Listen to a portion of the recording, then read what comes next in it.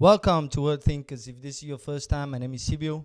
And if you like this type of content, do make sure that you subscribe. Also hit the notification bell so you won't miss a beat. Now, in today's video, we'll be taking a look at the standard of prophecy. Now, as we see, many prophets are prophesying, and so many of them, they miss their prophecy, and they do all kinds of things, and then the justification that we do is, or what they tell us is that they should fix their hearing when they hear from God. Now, I want to refute that because you can't get 2 prophecies right and 5 wrong. That's not how it works.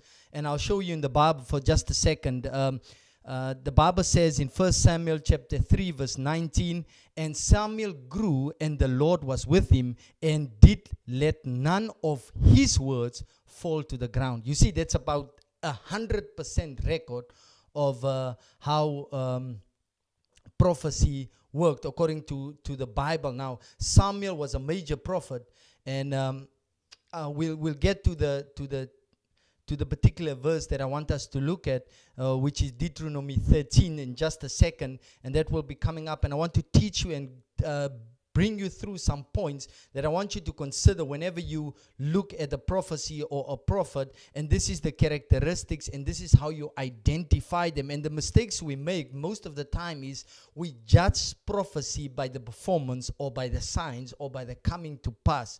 And that's not the standard of how we ought to judge a prophecy, and I'll show you that in a second. But let us go to 1 Kings 8 verse 56. The Bible says, praise be to the Lord who has given rest to his people Israel, just as he promised. Not one word has failed of all the good promises he gave through his servant Moses. 100% record. We are talking about biblical prophecies and the prophets of the Bible. Whenever they gave a prophecy, there was about 100% accuracy rate. Now, today's modern day prophets, they give you about a 3 to 5 ratio, which 2 prophecies are accurate and 5 are. In any case, let us continue. Now, the thing that I want to address today is the violation of Exodus 20 verse 7. And the Bible says in Exodus 20 verse 7, you shall not misuse the name of the Lord your God, for the Lord will not hold anyone guiltless who misuses his word. And so that's the violation. You see, we blaspheme in today's society. We blaspheme the Holy Spirit more than we protect the name of the Lord. Like Jude chapter 1 verse 3 is not being considered. We do not fight for the faith. We do not contend earnestly for the faith once delivered to all the saints. No, what we do is we blaspheme. And we justify blaspheming by endorsing and validating certain men that do that. And so, just a disclaimer, Deuteronomy 13 verse 5 talks about, chopping the prophets. Now, we do not do that in modern day. That's not prescribed as a prophet in modern day. We do not do that. So just as a disclaimer, the argument is not about whether we should or we should. The argument is the ratio of accuracy and whether they are true prophet or not. That is the argument. The argument has nothing to do with chapter 5. Why? Because we understand that in the New Testament, you can come to repentance, you can put your faith in Jesus Christ, you can turn from your evil and wicked ways, and you can trust in the Lord Jesus Christ as your Lord and Savior, and the Lord can rescue you from the wrath of God and place you into sonship. And that's what we understand. Number 2, the thing that we also need to consider is, once you still violate certain commandments and certain statutes of the Lord Jesus Christ, Romans 1 verse 28 comes into play, where the Lord reprobates that type of a person, giving them over to their own mind. Understanding that in full. Sorry for me looking down. I'm looking at my notes not to forget anything. So let us jump straight into today's teaching. Now, just also to note. That's why we are marking them so that you can avoid them. That is Romans 16 verse 17. So today's false prophets and false teachers are being marked. Why? So that you can avoid them, so that you can stay away from them. And that is why we mark them. It is not to, be funny or anything, but theologically, as you will see in a moment, they need to be sound. Doctrinally, they need to be sound. And that's the standard of all biblical prophecy. That is what needs to be done. So just also to give you the basis of your faith is, the whole emphasis of Deuteronomy 6 verse 5 is that to love the Lord your God with all your heart, all your soul, all your mind, and with all your might, or with all your strength. And Jesus emphasized that in Mark chapter 12 verse 28 when he was having a dialogue with the scribe, and Jesus addressed that, and he sort of gave edifying that particular commandment, making it, emphasizing on that particular point. The problem with today is we are moved away by these people. And let us jump straight into today's text. And it is Deuteronomy 13. And if you are there, the Bible reads, if a prophet or one who foretell by dreams appear among you and announces to you a miraculous sign or a wonder. Okay.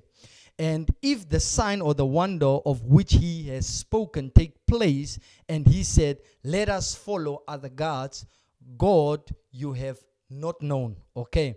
And let us worship them. You must not listen to the words of that prophet or dreamer. The Lord your God is testing you to find whether you love him with all your heart and all your with all your soul. It is the Lord your God you must follow, and him must reserve. And you keep his commandments and obey him, serve him and hold fast to him. It is much to take in. So we'll start with point number 1. The issue here is when a dreamer of dreams or a prophet arises and give you a sign or a wonder. Now the Bible says that it may come to pass or it may not come to pass. That is not the argument here, whether he can perform the miracle or not. That's not the standard how you judge whether the person is a true prophet or not. Remember, there's magicians that can perform signs and wonders. There's sangomas and other people that do the same things as prophet does, or people that claim they come from God. They do the same thing, so there's nothing different. But what is different is that you should not listen to them. You see, carefully examining what the prophet is saying, or what they are altering, or what they are proclaiming, and that's how you judge whether it's a true prophet or not. Why? Because you need to see what are the words, what is the proclamation, what is this person declaring, what is this prophet elevating. Is it himself, like many of us we see? And now, before we move on to number 2, which is the testing, I want to you probably say, but we do not serve other gods because they proclaim the name of Jesus. They call up the name of Jesus. Yes, many of you will say, Lord, Lord, and even cast out demons. We know the scripture. It's familiar to us. But what I want to point out is this. Somebody asked me a question. He asked, why do these people refer to the God of Major One, the God of Alph, lukau, the God of who, the God? I said, yes, that is exactly what they are referring to. That's why the Bible says they will lead you to other gods. So when you open up your Bible, you don't find the God of Major One. No, you find the God of Isaac, Jacob, and Abraham. And that's the God you find, the same God that prescribes us to the seed that is Jesus, and going on and on and on. So we don't see this type of gods. And that's why you need to be careful.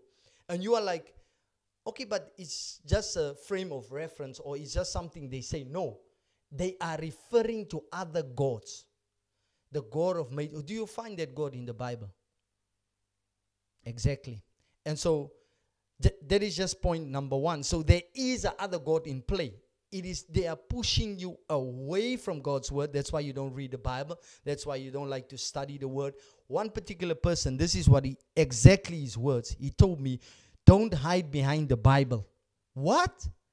Don't hide behind? what is the ground? What is the foundation that we are standing on? A prophet's words? No. The Bible is a prophetic word on its own. And therefore, it's more reliable now because your prophets are missing 5-6 prophecies every now and it's like a regular thing. And then what they say is they need to tune in how they listen to God. Rubbish.